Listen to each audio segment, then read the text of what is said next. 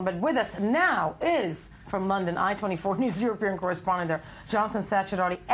Jonathan, any type of thing that can be put in place when it comes to the authorities to try and stop this, this is a mass amount of young people flocking over, to the Middle East, to Syria, to join ISIS. In this case, the horrific notion of young girls, 16, 15, anything that can be done to stop them. That's right. We've heard from European leaders that they definitely want to stop this sort of thing from happening, but we've also seen in recent months that they've been failing to do that when we saw killers in Paris gunning people down who were believed to have connections to ISIS and Al-Qaeda in Yemen and other groups like that. So what we've now seen is the Interior Ministry officials in France saying that passports and ID cards of 6 people have been declared invalid for 6 months, a measure that can be extended for up to 2 years. And that is to stop them travelling in order to join ISIS, as these girls are believed to have done from the UK, with a further 40 people due to have their papers declared invalid for similar reasons, and a promise from the French Prime Minister Manuel Valls that there will be more when he was talking about the case on Monday. Right, when he was talking about the case on Monday, but still, as we see, it's the appeal, Ruthie, as you said. But I want to just add, sorry, Jonathan, just one thing is that on the push side of it, the pull, the appeal is, the one thing,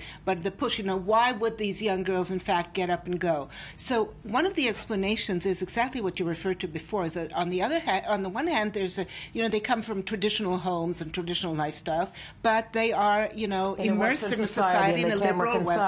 Right, it's hard to reconcile. And this gives them a clear answer, this is, there's no liberalism. There's no, you're not torn by, conflicting allegiances and loyalties. You're part of a group that lives. That's the norm. You're part of the norm. Yeah. But Jonathan, back to you. I'm wondering, in terms of stopping it, is there a way, and is there something that's starting to be done before these young people actually board a plane? I guess when you're in your 20s, you can't be stopped. But 16, 15-year-olds, this is almost like somebody prying on them on the internet. I mean, at the end of the day, they're finding these people, these young girls, on the internet, right? Is there something that is being talked about in the UK that can be done when it comes to web control? Well, one of the controversies over this particular case is that one of the girls is seemed to have contacted a woman who had left Scotland previously to join ISIS and is now believed to be a recruiter for ISIS of European and British girls like these ones.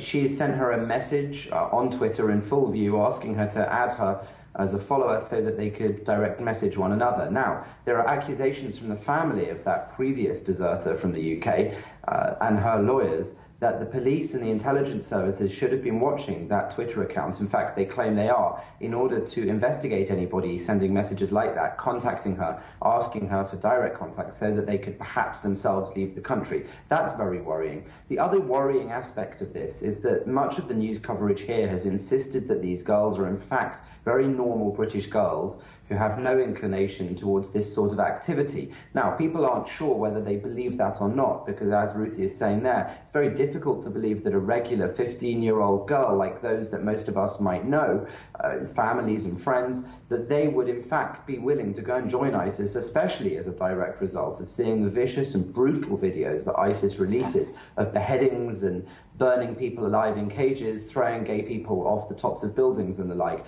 This seems totally at odds with what these girls should be learning at their school. And yet, this school where the girls attend in Bethnal Green is in fact somewhere with form already. One previous pupil has already left the country in order to go and join ISIS, which rather leads people in the UK and the rest of Europe to ask if there is a problem culturally in certain pockets of society, in certain schools, where what they're calling radicalization may be taking place. And again, that draws open the important question again of whether radicalization is something totally passive that happens to people when they watch things on the internet or hear things said to them by preachers or similar, or whether it's an active thing that people are pursuing themselves, and these girls should, despite their young age, be held somewhat responsible for this desertion.